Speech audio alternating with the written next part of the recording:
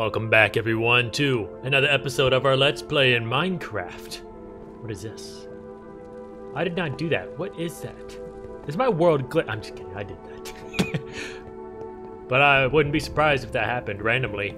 I am making a conveyor belt from the mine going over this way so it can look like we actually deliver our goods that we mine up from there to our portal.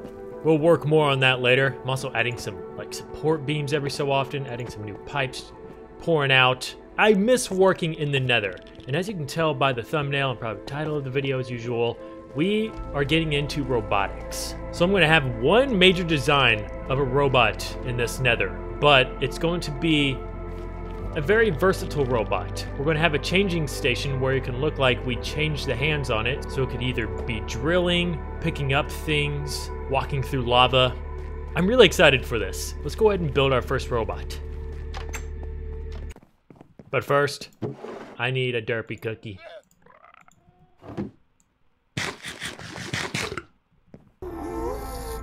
Okay, so first things first, I know for a fact I want one in here.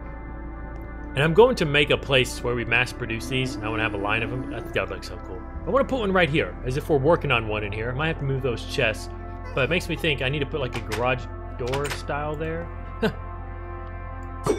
Oh. What is that? Huh. Okay, let me just go ahead and build the robot first. So one thing about this robot is it's going to be big. Maybe. It's about 1, 2, 3, probably like the head will be around there. Just hope it'll fit in here. I don't think it will. Yes, I'm going to use precious anvils for this, but it looks good. There it is. That is going to be our Nether robot. Much more impressive than our lab robot, I would say. So this one is just going to be in here for maintenance, of course. I'm going to make a mass robot building facility. Well, should I do that? Like a factory in the Nether? I want to make these joints swappable, same as the legs, because I want to make some tall versions, make them look like they're walking through the lava carrying stuff. And they actually look cool because I put a campfire in the middle of them, right above this block. It's empty right there. So I want to make it look like I'm working on it right now. And steam comes out from the top. I should put some scaffolding in the back to make it look like I'm working on it. Does that look good? Oh yeah. Oh, that's cool. It drips lava. Well, that makes sense, I guess. Hey, Bob. How you doing? So I made another design. I actually really like the way this one turned out. This one is, well, clearly carrying a piece of land from the Nether. It's taking a giant step, and I think I want to build this, obviously out in the lava, as if it's transferring a giant clump of quartz to a nearby place wherever we want to take it. I've been trying to experiment with some other little robots, but I don't think anything with a wheel on the bottom would do good in the Nether. So I'm just going to build robots like this all throughout the Nether. It does take a lot of resources to build these guys, but I think they will be worth it. I mean, I honestly don't need these anvils here. It's just there's 3 different blocks in this game that look really good for robots. And it is these 3 right here. And plus the deep slate blocks look really good. I wish we had more stuff like this. Oh, hey, you have a saddle. I'd ride you right now, but I am busy. Okay, buddy?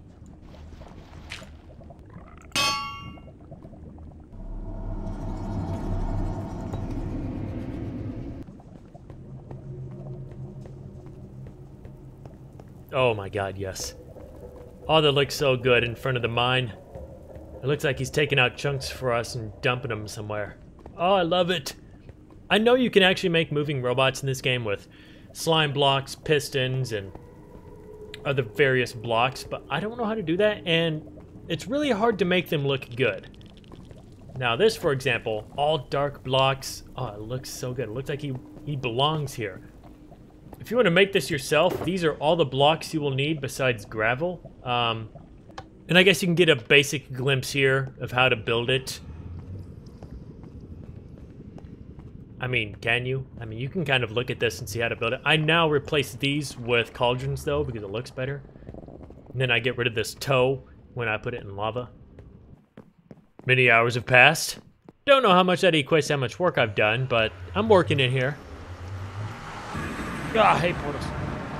So this is now not the robot fixing area, but I am going to keep this one in here. Maybe this is my own personal one I'm working on, but I'm building a whole nother building out here, and it is right here. I cleared all this out. Remember how ugly this used to look? It was actually like all the way up to here, full of basalt, but I cleared it all out. We got a clear view all out there. I'm making a massive building here. Well, massive compared to that. It's about double the height. This is going to be a tall door right here that the robots can walk in on. Standing right now. Yeah, I think right here, I'm just going to have giant chains holding up the tall robots where I can work on it. And right here, I'm going to have a very, like, complicated steampunk system. Kind of similar to what we put in the factory. Because we do have this futuristic, modern vibe we're going with in here. But I also want to start implementing some steampunk stuff. Yeah, so let's continue with the work we've been doing. Hi, how are you? Okay, so got the whole outside done, kind of like I did the mine, as you guys saw last time. Now, gotta figure out how I want to connect all this and make it look good. I'm gonna arch these, maybe this one too. Let me just experiment with it and see how it turns out. I tell you what, there's nothing worse than using these when you have elytra rings on. Alright, that looks a little bit better. So now, this is where, like I said, the robot's gonna stand, and I'm gonna have these robots all along the walls extending with arms that are fixing this robot. Robots fixing robots. And then right here, I think I'm gonna put like a steam-powered engine that looks like it's gonna be powering those arms. Alright, y'all. I finished, well, no I didn't. It's far from done, but this is kind of what I come up with. I'm following that design I found out from that guy called like Average Tuna Sandwich, and I built this in my lab. I did it my own way, put some gears up top, make it look like this pressure system for, I guess it's steam powered or something, I don't know, but here's a cool trick you can do as well. Make a banner like that and put this, make it look like a lever, some water levels. And I love that in the Nether, this actually spins around, so it looks like the pressure is changing. But I got this like mock system around it, make it look like there's a bunch of arms with drill bits taking the machine apart. I was thinking about doing one off there, maybe take the head off a little bit, but I need to somehow convert that to a machine right here to make it look like it's actually connected to that. But first of all, I did just go ahead and place all of this polished basalt down that I smelted, but I kind of want to do my furnace trick where you place down all furnaces for the floor and then use pistons to make wires go across the floor. It's going to take a lot of work, but I do have a lot of cobblestone in the world. Let's try that. Oh man, I need iron so bad. I did actually just get a lot of iron recently, but I already went through it just building stuff in the Nether. One day we'll find one of them big ore veins. One day. Also gotta decide what kind of shutter doors I want to put on here. Okay, is that enough? Oh, I destroyed my iron for these pistons, but it'll look good. I just hope I don't ever accidentally right click. This is a cool floor. I want to try my floor.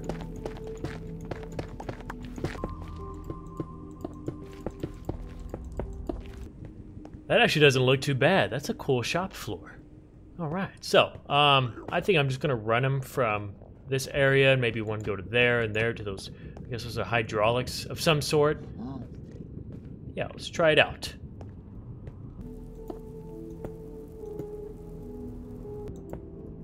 There we go. Yeah. Look at that. Looks like a wire on the floor. Of course, I'm going to have to add some sort of lighting in here. But wait, I don't think mobs spawn on this, do they? I'm not sure. All right, this place is coming together. Another thing is, of course, the dropper and dispenser have holes. They look like the same. Okay, that one's... Is this one bigger? No. Oh, wait. Do you like those beams, by the way? I make them look very supported, as if they are supporting the roof. I think I might put another one under that one, but clear it out some. I kind of like those. They look cool. Oh, this has brown around the edges, doesn't it? Yeah, it does, but it doesn't look bad. Okay, yeah, that works, definitely. Oh, yeah, this is brown, too.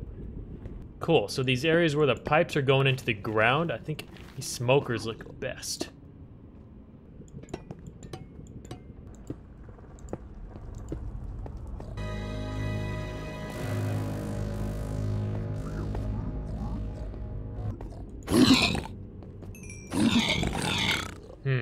I forgot to add the arms completely. I don't know how I forgot that. Well, I want to make it look like the arms are detached, so they are being worked on in some way. So this is going to come down to here. Actually, I need to go boom, boom. Get rid of this one. Go up a block. Place that right there, because we want the pointy end down here.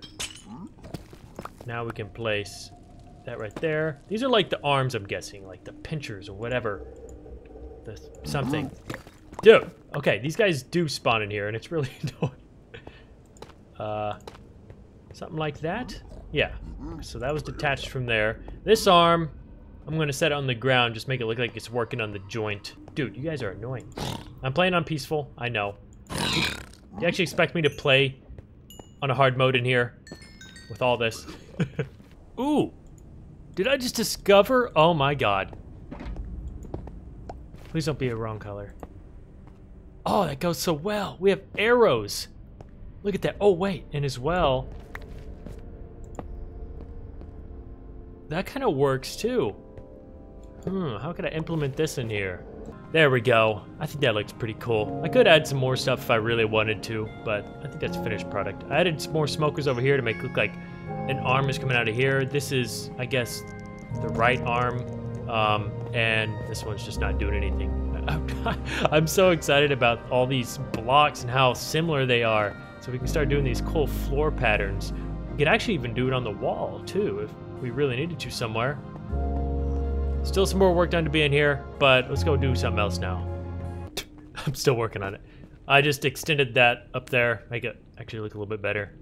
And add our little tool set here and some papers. Why not? Change of plans. I guess we're staying in the Nether today, which I don't mind. I am really in the Nether mood.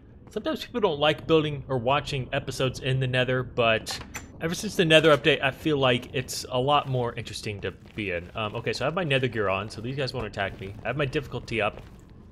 Just curious to see if there's going to be gas that spawn around here. I am going over to the fortress to collect blaze rods because, as you see, I decorate these buildings in end rods, and I need some along these pillars. Therefore, I need blaze rods.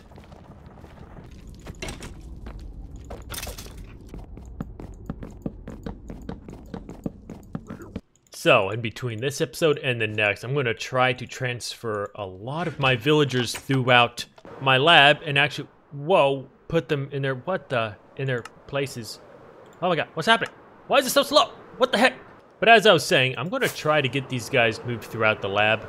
I know I've got a few more I need to name, and I still got to pick the Instagram follower. If you didn't catch last episode, if you follow me on Instagram, I'm going to pick one of you lucky random people, and you'll become the captain of my space station. Sleepy time. No one take my bed. This is my bed. I'll literally cut your head off if you take my bed. I didn't mean that, YouTube. Don't demonetize me.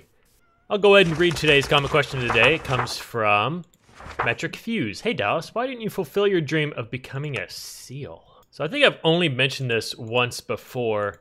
Back in high school, or when I was at the end of my days in high school, becoming a college student, I had a real passion for becoming just a US Navy SEAL. There was actually nothing I wanted more for a couple years than that. Like, I trained in the gym for a while, I got really fit and healthy, and I went to the recruitment office and I was even talking to them and I was prepared to sign papers and I had a date to sign them. There was nothing more in the world that I wanted to do than go to BUD/S training.